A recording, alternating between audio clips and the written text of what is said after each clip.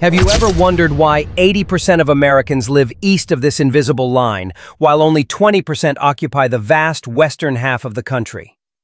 It's not just coincidence, it's geography.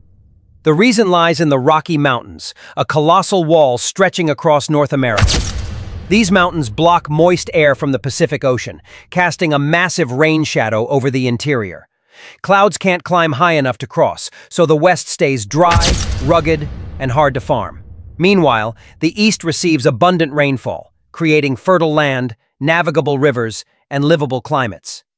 Even in the west, most people cluster along the coast, California, Oregon, and Washington, where ocean winds still bring life. So while half of America's land lies west of this line, only 9% of its people call it home. All because a mountain range decided how millions would live. Follow NeoMap Earth for more hidden stories written by geography itself.